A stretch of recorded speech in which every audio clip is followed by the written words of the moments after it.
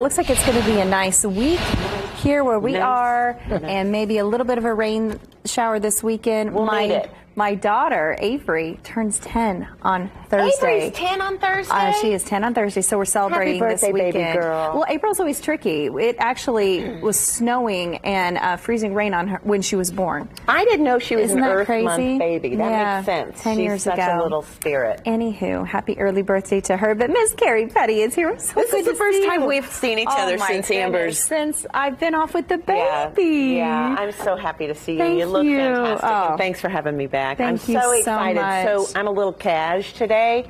I was in the AKA garden casual. all day yesterday. I was in the garden this morning. I'll be in the garden all day today. Well, I've seen some of your posts, so it does make me wonder, it being April right now, what do we need to know about being in the garden? What should we get started with? I was telling you today, this is my #1 question that I get. What do I do with my knockout roses? So knockout roses are not tea roses. They are not the long stem roses. Knockout roses are the bush rose. And I believe that's what I have at my house. You have them at your house. And they can be a bit of a pain sometimes. I've don't know gone what to to do with Carrie them. a couple of times with questions because I don't know when I should cut them back. And then I see this and I think they're so ugly. They're dead. Yeah, I brought this one in, but the most, I think, I was pruning a thorny plant over Easter weekend, so I thought it was really apropos.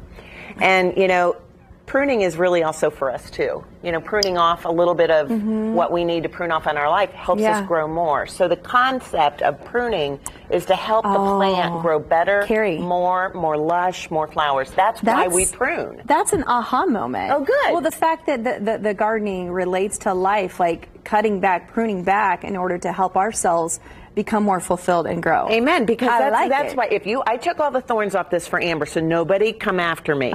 Hold on to this right there where it's brown. Okay. But that's why in my podcast, Growing a More Beautiful Life, that's what we talk a lot about. So this is a stem from one of my knockout roses, and if you get a shot of this right here, this is an outward facing bud. If the plant grows here and the plant's growing up, this is growing outward, not inward, outward. So on all your pruning, you want to find the outward facing bud, #1. And #2, hold that little sucker. You want to prune, these are my fabulous Fiskars loppers, watch these suckers. You want to prune at a 45 degree angle so that the water can run off the cut and not present any disease. I didn't know this part. I just go snipping. Yeah, the water, and you don't want to like rip and tear because it's like us. If we get a cut, it can get infected if it's more open. So a nice clean cut right above on your knockout roses, right above the outside bloom, so the water can run off. That's a perfect cut right there. That's a perfect cut. That's a perfect cut right there. But so the timing, the thorns, Easter. Easter is a great time to say, oh, it's time to prune my knockout roses. Once you start to see this growth on the bottom, these pictures are fabulous. Once you start to see that growth, that's from my garden right there. That little red growth is what you want to look for. I gave mine every other year. I give them a severe prune, 12 inches above the ground, and it looks like you're just going to kill them. There's that outside bud. Okay, then that's not a 45. That's a straight cut, and you don't want that. You want a 45 degree angle cut. And then most important thing to know is when you're using your pruners, before you start, use some rubbing alcohol and disinfect them. They have a disease. It's called rose rosetta, and it's called witch's broom. Isn't that an awful name?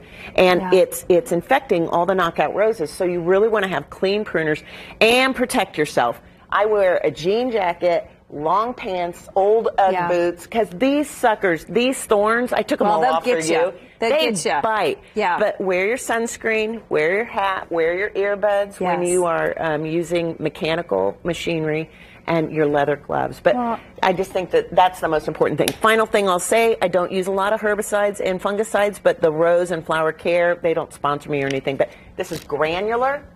So it stays just right there. It's not a spray, it's not in the environment, but it will help prevent that witch's broom disease that's so prevalent right now. She is full of knowledge and information. Miss Carrie Petty, thank you so much for your time. So good to see you. Great to see you. Thanks, guys.